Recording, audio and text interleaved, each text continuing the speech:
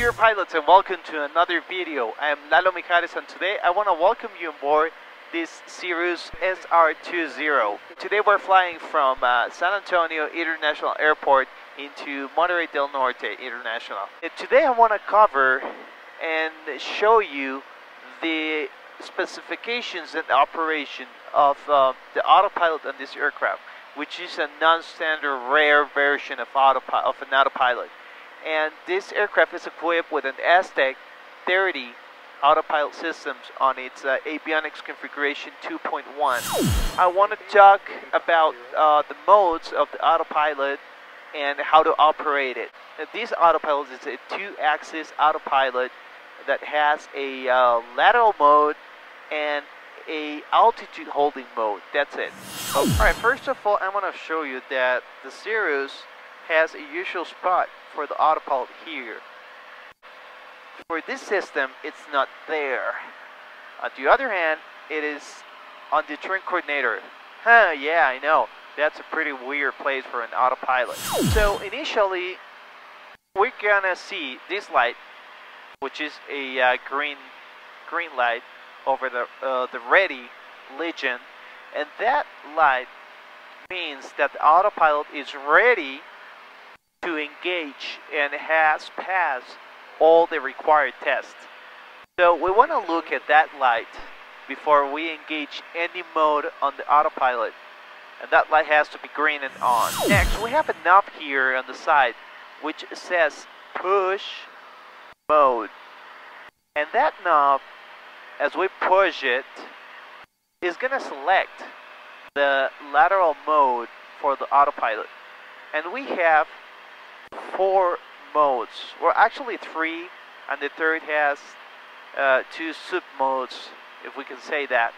So first of all, we have a turn command, which is specified as ST. Then we have a heading command, which is here HD, and then we have a track command. And for the track, we have a low sensitive and high sensitive. For the turn command, if we engage that on the first click, it will let us select a specific bank angle with the knob. If you look at the attitude indicator, we're now on a 0 bank condition. But if I do turn the knob to the right, see how that turn starts. And right now we have a shallow turn, but if I go further right, it will increase the bank.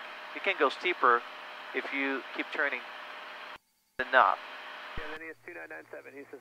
If you reset that, which in this autopilot is that way, I don't know why, but that's center, it will return to 0 bank.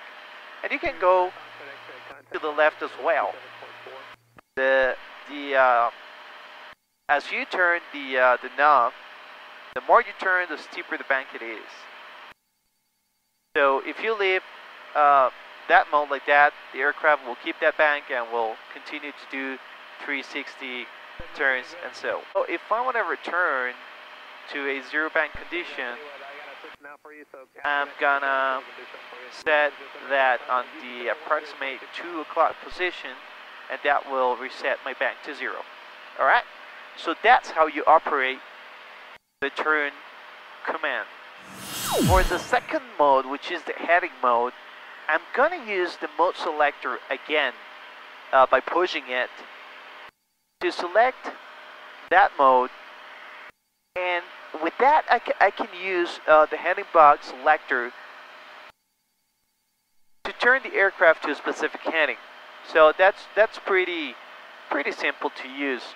If I turn left, the aircraft is going to go to that heading, and if I turn the bug to the right, the aircraft is going to turn that way as well. This is pretty cool, that the GPS heading mode selector over here, and usually the analog channel for the heading on the autopilots is override by this function, which is the GPS function. And that will tell the autopilot, based on the GPS, how to navigate. Today, I have the instruction to proceed direct NULA, and I'm having another different heading. Okay, so I'm gonna reset that direct NULA. So direct NULA, activate it. Now we have it. We are in GPSS. I'm gonna select my desired track as 199, which is 199 right there, and I'm gonna push the GPSS button and see how the aircraft is gonna turn to the right to intercept and track the GPS. So it doesn't matter if I turn the course selector or the heading bug anywhere. The aircraft is gonna fly whatever I have on the GPS. And that's a pretty cool function. So let me reset that. And desired track 199, heading to course, that's it. So the pretty cool function of this is that I don't care about the wind correction here, because the aircraft by itself is going to correct based on the GPS track. See that? So right now we're tracking 206. Maybe it's correcting a little bit. See that? The CDI is just a little bit to the right. And right now it's correcting to the left. So it's very precise, very, very precise. So the autopilot on the GPS mode, it's gonna track the GPSs no matter what we have on the HSI, and it's gonna correct for the wind automatically. And for the last command for the autopilot, which is the track mode, we have a low and high sensitive modes, and we can select that pushing the knob. So that's low, that's high, and if I want to turn it low, I gotta go all the way there. You go to low. So let's see how this works. I have the HSI here, and I know that I am flying with the GPS as a source, as a navigation source. So right now, if I turn the course, the CDI is not going to move because I'm using the GPS, and the autopilot is not going to do anything about it. But if I select the CDI to the Vor Lock, and I'm using that frequency, see how right now the CDI is on the left, and see how the aircraft is correcting to follow not what I have on the GPS now, but what I have here on the instrument. So right now, the aircraft is going to follow the commands based on the HSI, not on the GPS, not on heading, okay? So on the low sensitive, it's going to make slow corrections. On the high sensitive, faster corrections. For example, for the localizer, you want to use high because it's more precise. This mode that we have available on this autopilot is the altitude mode, and that mode is pretty simple to use. So I'm going to use an example here. I'm currently at 8,140 feet.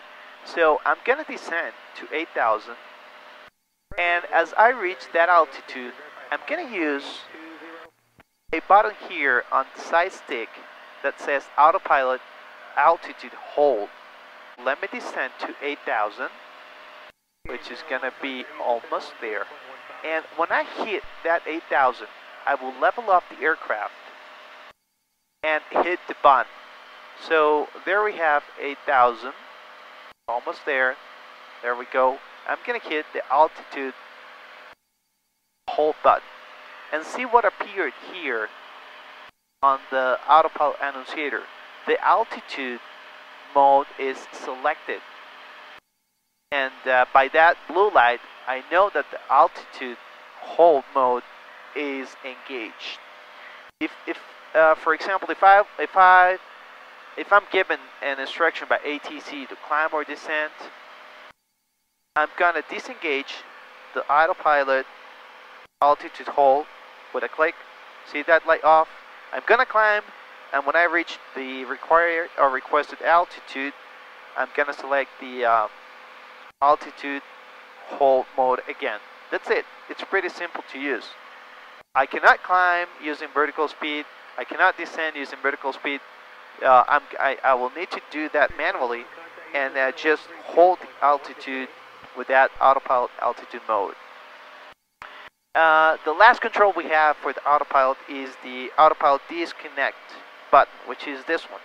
And you do that by pressing on the middle, okay? This is the trim, which is left, right, down, up. And if I press in the middle, see that all the lights are gonna go off and the radio will flash. So that's autopilot off. You will hear a tone and the autopilot is gonna disconnect. And after some seconds, it will stay steady green for the ready. That means you can engage now the autopilot again. I'm gonna select the heading mode with GPSS and altitude hold again. And that's it. Okay, dear pilots, so today we'll learn how to operate the S-TEC 30 autopilot system that has a dual axis. And for a quick review, we'll learn how to operate all of the 4 modes, which is the turn command, the heading command, and the low and high truck commands. Also, we learn how to operate the altitude hold mode. If you have any other questions on how to operate the systems, you can leave your comments below and I will try to respond them. As well, I want to remember you to follow me on Instagram at Lalo Mijares. Also, subscribe to my channel for more of this kind of videos. I'll see you in the next episode, and remember, fly safe and happy landings.